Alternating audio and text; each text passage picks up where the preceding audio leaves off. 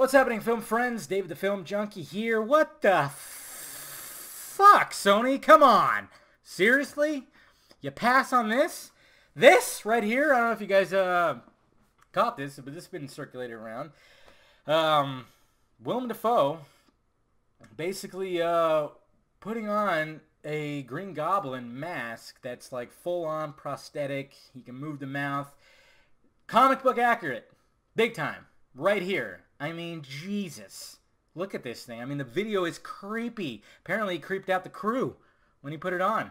And that's probably why they decided not to go with this. But yes, this exists, guys. And how can we get it with the new Spidey? Well, Kevin Feige, right here. If you're going to bring in the Green Goblin, which I know they're kind of like staying away because both the previous versions of Spider-Man had the Green Goblin, but you have to have the Green Goblin some point or another because that is like his ultimate baddie, you know? Jeez. When it, Spider-Man, Green Goblin's like almost, it's like Batman and Joker, pretty much.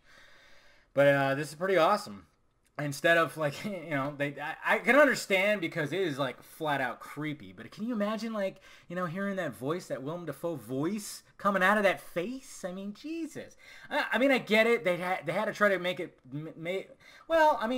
they were trying to make it make sense because he had like the exosuit or the heck, and then of course he had the glider and everything, and it's like, okay, that's just a helmet, and he made the helmet look like a fucking crazy goblin. Yeah, sure. Honestly, yeah, fine, that's cool. He didn't have like a metamorphosis like he would normally have.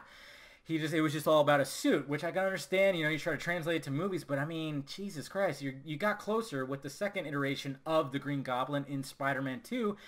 He was starting to change. It just didn't work that well. I mean, but other than that, like when they were in the bell towers, oh yeah, it was just in the laughing and everything. It really started to work, like with the metamorphosis. And if you actually had this, I mean, people would go apeshit, okay? And just throwing pumpkin bombs? Come on! Jeez. Can we do this? Kevin Feige, please. First link down below, I'll put it on my site if you haven't seen the video yet. It's pretty creepy, man. It's like the things that nightmares are made of. But it's just what we could have had, And I'm not saying like the first Spider-Man was bad. It has its cheesy moments, not as good as the second one, of course, but Willem Dafoe was a great villain. He really was a great villain, and there's a lot of good things that came out of it. I mean, I liked the battles that they had in the movie. It was really good. But it's just to have it where he was just like totally comic book accurate with this freaking prosthetic mask, man. It just shows you what could have been, man. So yeah, anyways, guys, I'll post it on the site, first link down below, and it's just, oh man, if we could get this in the new Spidey. Come on, we have to get this in the new Spidey.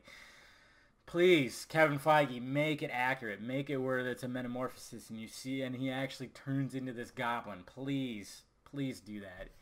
I mean, yeah, it could be creepy, but hey, why not? All right, so let me know your thoughts about it down below, guys. Hit that like, thumbs up button if you'd be so kind. Subscribe to this channel. Subscribe to the other channel, too. Follow me on the social media stuff that is floating above my head. Talk to you later.